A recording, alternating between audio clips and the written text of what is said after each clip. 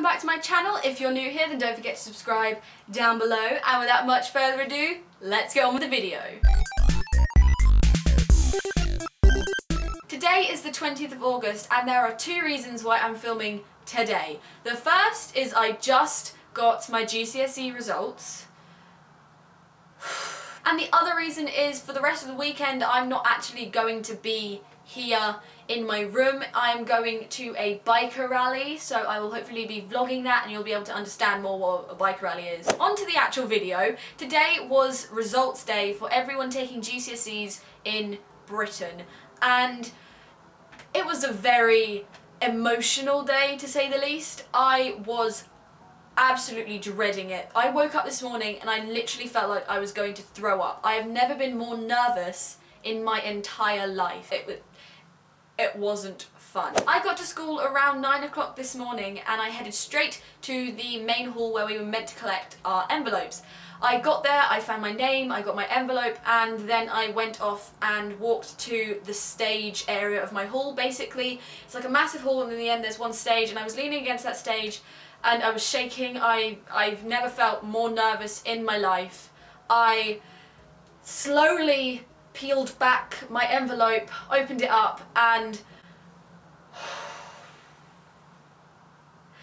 I passed every single GCSE that I took, and it's just amazing for me to say that because I honestly thought, I thought I was going to fail at least 3 things. Like, I was so sure. I was like, I don't even care anymore, I don't need these GCSEs, like, it's not really going to harm me in the future. Obviously it's going to look not the best if I have like so many passes and then like 3 fails.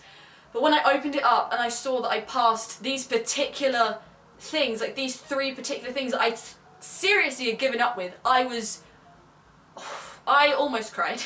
Like, I don't show my emotions like that much, but I was close. I wasn't tearing up, but I could feel it like coming to me, so I was like, calm down, Amelia. In our envelopes we got these pieces of paper, and basically they have your overall marks at the top. I think this is going to change every year, I don't know, but they have your overall marks at the top, and then they have for each test or coursework that you took, the grades you got for specific things. So for instance, for Spanish listening you get a certain thing, and then it has it all here. And so when I looked at this and I didn't see a single D, E, F, I was like, I have never ever been so happy in my life. The 3 things I completely thought I was going to fail, I would not have any chance, were French, Spanish and science. I did additional science, so technically that was 2 sciences, so technically it was 4 GCSEs that I was pretty confident I wasn't going to get in. That wouldn't make any sense, Amelia. I actually got a C on all of those tests, and I am beyond amazed. I honestly have no idea how I passed those exams, because on here it says I got ungraded in my Spanish listening, but I still got a C because of everything else that evened it out, and I have never been so happy. I also got a C in literature, which I was I was like, okay, yeah, I knew that was going to happen. I got a B in maths. That was the most terrifying thing. That was what was seriously scaring me so much. And the reason why is because to get into my 6th form I had to get a C in maths. I think that's the same with other people, but I was like, I don't know how I'm going to do this, because that maths paper was so rude. It was so hard. Why? Why did you do this? Some of the questions didn't even make sense. But to get a B on my maths was literally the nicest thing. Everything is the nicest thing today. The 2 subjects I am so happy with because of the amount of effort I put into those subjects were food tech and drama. Okay, basically I have a lot of stories of drama and all the hassle it went to, and food tech, well, I didn't have the best teacher, I would say. Sorry if you're watching this, but I doubt you would be. But I didn't have the best teacher. I didn't feel like she helped me as much as I could have been helped. But to get an A on that course was amazing because I tried so hard. I think in the end I had to do 3 papers of coursework in around 8 hours, and I crammed it in this like little tiny bunch of time because she hadn't given us the papers, she hadn't given me my resources, but to do it in such a little amount of time and to still get an A, I was so happy. I seriously thought I flopped that test because there was a really simple question and I answered it wrong, and I know I answered it wrong because I got home and just went, what was I thinking? But drama, now that is a completely different story. It was probably the hardest of my GCSEs because it wasn't just you had your group to think about as well. I was in a group with 3 other people, and we honestly, I'm so proud of us because I probably couldn't have picked a better group. Like, I said things while I was in that group that I was kind of like, why am I in this group? But thinking back, I'm actually really happy that I had that group because we did work together, we did get on, we did do this stuff, we were pretty prepared for our exam, and for me to get an A in drama, it was literally amazing because drama is like my passion. I love acting, I love filming, I love everything media drama, you guys probably know that by now. And to get so good in a subject that I seriously thought I couldn't get an A in, like we were told it was so hard to get an A in, and to get an A has made me so happy. And 2 of my friends got A stars. Like, that made me so happy for them. It made me more happy that they got A stars than me getting an A. And it was just brilliant. I absolutely loved it. We made up my entire character, and it turns out it worked, and the examiner liked it. But yeah, that was the hardest of my GCSEs, I really do feel. Now we come to my English language. I am extremely happy with all my results, as I've already said, but English language was probably my favourite GCSE to do because I found it so easy. Turns out I got a B. Pause a second, because I know a B is still extremely good and I'm still happy that I passed it and I got a B, but I was seriously expecting myself to get an A because I thought that I was great at English language, and I'm going in to do English language in 6th form. I honestly don't know how I didn't get what I was expecting, but at the same time I have to kind of get over it. I still got into 6th form, I can still go and do English language.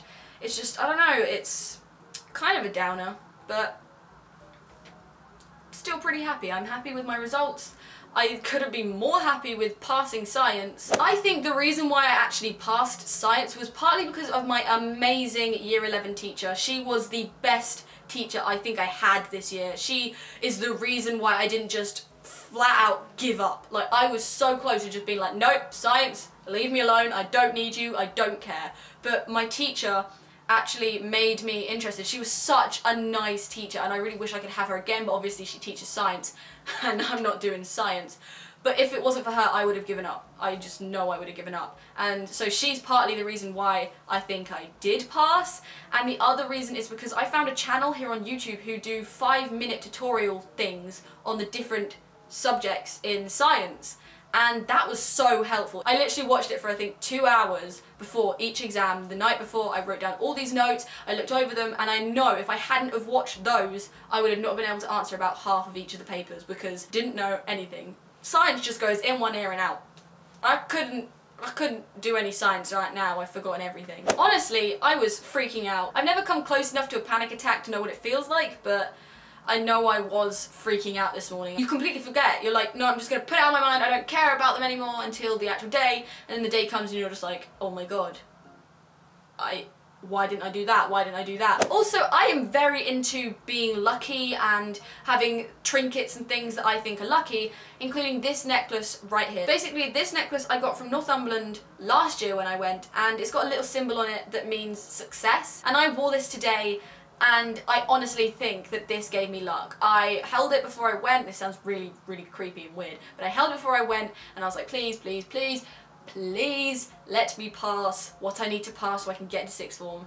And I did, and I'm so, so happy. Another thing I did was I wrote a letter to myself, and I wrote this before I started my exams. It was on the 10th of the 5th, and my first exam was on the 12th. So I wrote this letter to myself. It sounds a bit soppy and weird, but I had to put my feelings down and I thought it'd be interesting to read it right now, so that's what I'm going to do. It says, don't open until you get results. I'm terrified because I seriously feel like I'm going to get D's in science and French. Drama isn't much better either because my group never wants to practice, and when we do, stuff always goes wrong. It won't surprise me if I start to have a panic attack while in my exam. Hopefully going to the help sessions over the next few weeks will help. I need to pass everything, please. Sixth form is where I want and need to go. My plans for my life mean I must do well, so please don't mess up, Amelia. I hope that when you read this, your exams weren't too bad and you got into sixth form.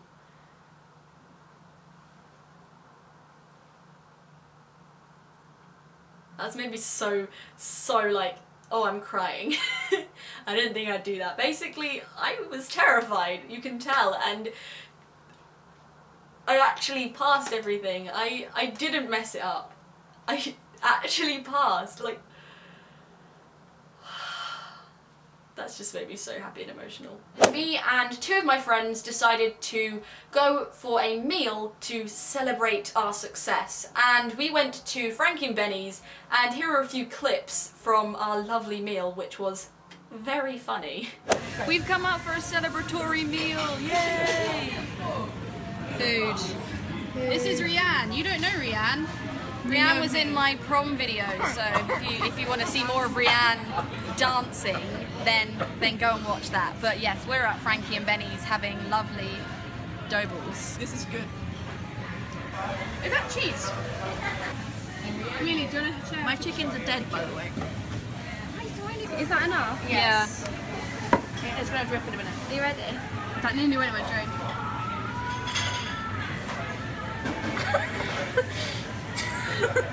It's actually not that bad. What is that? Nothing. Chip. Our main courses have arrived. I have pizza with fries that look delicious. And fries in a bag. Rianne has this Salt bag. lovely assortment. Why? I kept every single thing that I used throughout all of my GCSEs. So every book, every piece of paper, every worksheet, every folder, everything. Half of which of it is like broken and dead. And I have it all down here. This pink sack, okay? If you don't think that GCSEs involve a lot of worksheets and everything, this is literally everything that I had to use for my GCSEs. Oh, the bag is breaking. Oh my god. I have past papers, books, my Spanish folder that I don't need anymore. It was a Doctor Who one as well, but it broke, which is upsetting. I have all this stuff and I can finally bin it because I am never going to need it again. If any of you did want to know what I'm actually going to study in sixth form, I'm going to study drama and theatre studies, of course, media studies, of course, English language, as I said before, and business studies. And I'm actually extremely excited for that. And I'm ready. I am ready to do this. I am excited. It's taken me onto the path of going on to university and doing what I want to do at uni. So happy. If anyone wants me to talk about any specific subjects I chose at GCSE, I can. For instance, food tech. I had no idea what food tech was other than you cooked food. That was it. That was all I knew. I didn't know any of the examination ways, I didn't know coursework, I didn't know anything at all. So if you want me to talk about any subject that I did, then just comment down below and I will, because I know how helpful that would be, because it would have been so helpful to me to know what was involved in these courses. Also, don't forget to subscribe down below. I post videos every Sunday and sometimes on Wednesdays. If you like this video, then don't forget to give it a thumbs up. It was more for myself to look back on in the future and be like, well done, Amelia. But if you did enjoy it, then give it a thumbs up. Until next time, bye! Sources: Disney, Supernatural, Once Upon a Time, Atlantis, Peaky Blinders, Doctor Who, Sherlock, Horrible Histories, Most Haunted, filming, acting, the theatre, musicals, movies, sleeping, reading, Netflix, obviously.